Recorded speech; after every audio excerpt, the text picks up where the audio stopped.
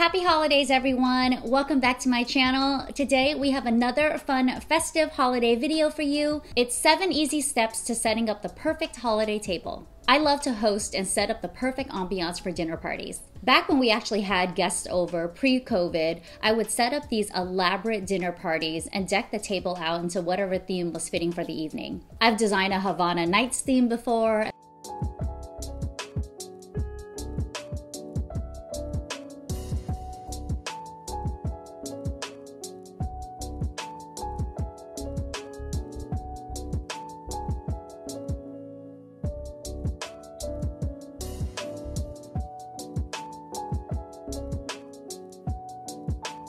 A masquerade theme party.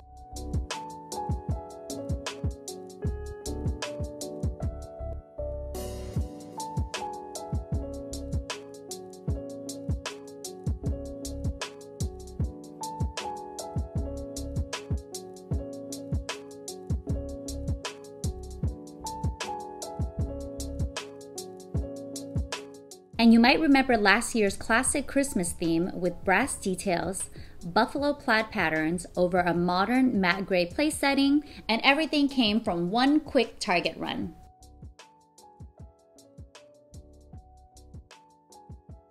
Even though Christmas will be super low-key this year considering all things COVID, that doesn't mean I won't be putting my stamp on the table, even if it's just for myself, my husband, and the baby. If you love setting up an intimate dinner party for the holidays, Christmas, or even a random Tuesday, check out this guide for all of my tips.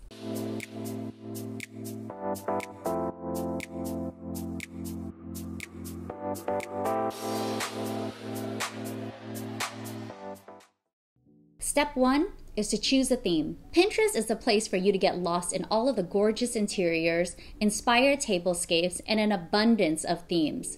But my advice is to work with what you've got. Ransack your buffet, your cabinets, your storage, garage, and pull everything that you'll need to get your tablescape going.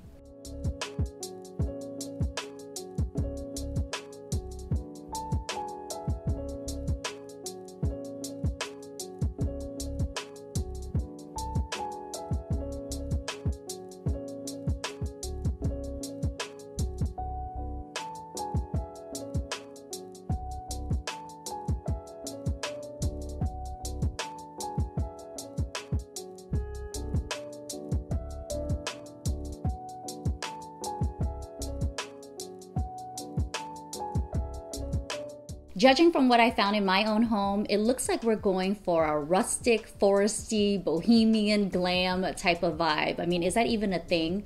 Well, it is now. Step 2 is to select a neutral table linen. Table linens immediately indicate an elevated meal. It's cozier and more inviting than a bare table. I like to keep an assortment of white, black, and neutral tan table linens in my inventory to change up the vibe according to the theme. This holiday, I'm going for a bright and airy vibe, so I'll start with a white cloth and layer accordingly. The white cloth that I already had in my inventory was a little bit stained from like previous parties, but with an extra layer of sheer organza right on top, no one will know the difference. Step 3, create a centerpiece using Christmas decor and foliage. I have cypress trees growing right outside my driveway and a ton of outdoor plants for this tip. It's all about foraging right from your yard, your neighborhood, or even the nearest park. This is the best way to save money, time, and effort. But of course, you can always stop by your local florist or craft store to find seasonal foliage.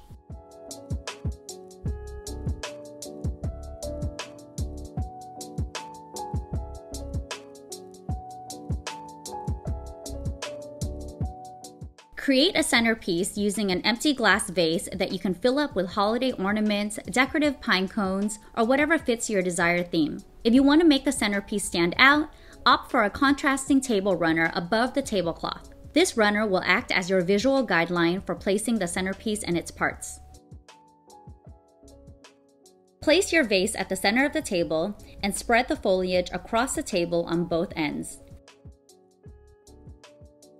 The longer your table, the more central pieces you should have with scatters in between. Evergreen, pine cones, cypress, and eucalyptus works beautifully for Christmas tables.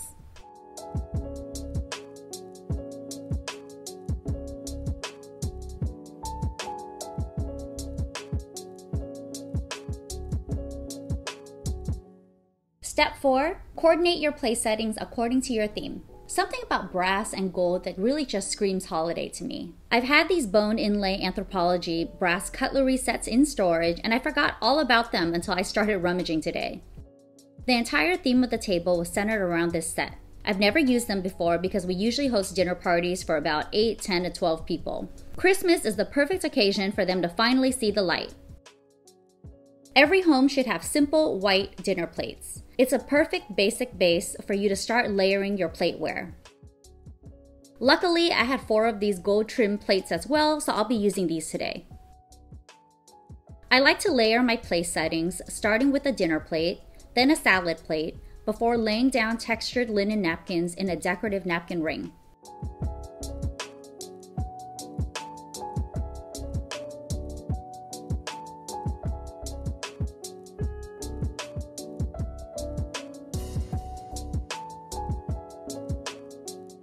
If your style is a little bit more formal, you can also add a charger underneath the dinner plate. Step 5 is to add a linen napkin adorned with a napkin ring. I love natural linen colored napkins since they give a little variety to the white plates, but with just enough of a visual difference to allow some contrast. Again, when you have a neutral base, you can pair it with anything on top and it will always coordinate. I had these agate napkin rings from HomeGoods in storage, and I'm loving the boho luxe vibe that is slowly emerging. It feels earthy, organic, but still bright and airy for the mood I'm going for this year. Step 6 is to create intimate lighting with candles and fairy lights. You cannot dress a holiday table without candlelight. I mean, that is tablescaping 101. Fairy lights are a bonus since it's just so festive come Christmas time. Everyone looks good in candlelight, and your holiday photos will look way more festive with the glow of twinkle lights in the background. Especially at nighttime when the lights are dim and the candles are flickering, this combination of candles with fairy lights feels like pure Christmas magic. Make sure you choose a battery-operated fairy light pack so there's no unsightly cords dangling everywhere. Somehow, candles make the food taste better, the wine go down faster, and in the evening, the ambiance much more intimate. Never ever dress a table with scented candles. You want the only aroma to be coming from the delicious food, not your sugared snickerdoodle 3-wick candle from Bath & Body Works. And the final step is to add those Christmas extras. Now for the finishing touch. Ransack your gift station, your Christmas tree, your holiday decor for extra details to add to the table. Think metallics, shimmery surfaces, mercury glass, more ornaments.